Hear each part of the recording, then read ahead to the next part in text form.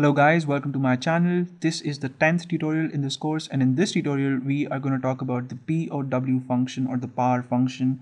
And the power function helps us perform the exponentiation operation.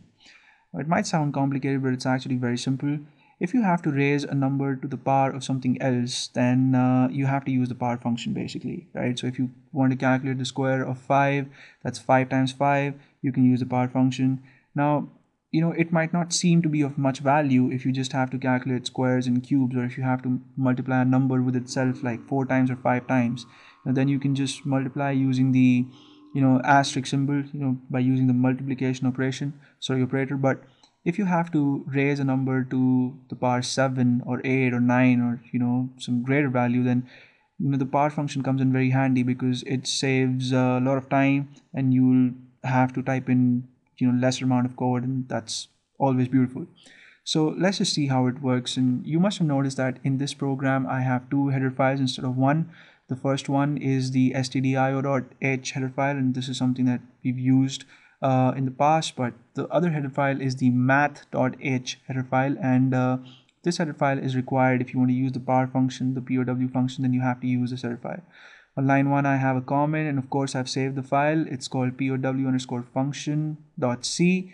I've declared the main function and the curly braces are in place, so we are set to type in our code. And I'm just going to declare an integer first, and I'm going to call my variable x, and this variable is going to hold the value of the exponentiation operation. So type in int space x, put a semicolon to terminate the statement, and now I'm going to use the power function to calculate the cube of 5 and assign the value to x. So the way I do that is by typing in x equals POW, and since it's a function, it obviously has to be followed by pair of parentheses, and I just typed in double quotation marks accidentally. You don't need double quotation marks when you're using the POW function. You just have to give it two arguments. The first one is the number, and the second one is the power to the number, and I'll have to type in 5 comma 3 here because I want to calculate 5 to the power 3, and I put a semicolon to terminate this statement. And now I'm going to use printf to display the value that gets stored in x, and since x is an integer, I'll have to use the %d format specifier to display its value. I put a comma and then type in x to have its value on screen, a semicolon to terminate the statement. I'll save the file, click on build and run, and you see the output is 125, and that's because 5 times 5 is 25, and when you multiply 25 by 5 you get 125.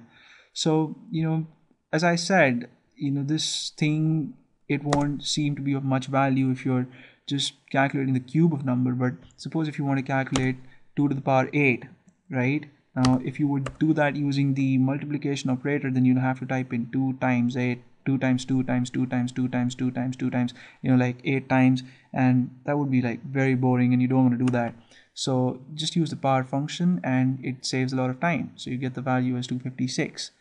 So I hope that makes sense, and thank you so much for watching this tutorial. I hope you guys are enjoying the series. I'm going to see you in the next tutorial, in which we're going to discuss something interesting again. And please subscribe to my channel in case you haven't already, and see you soon.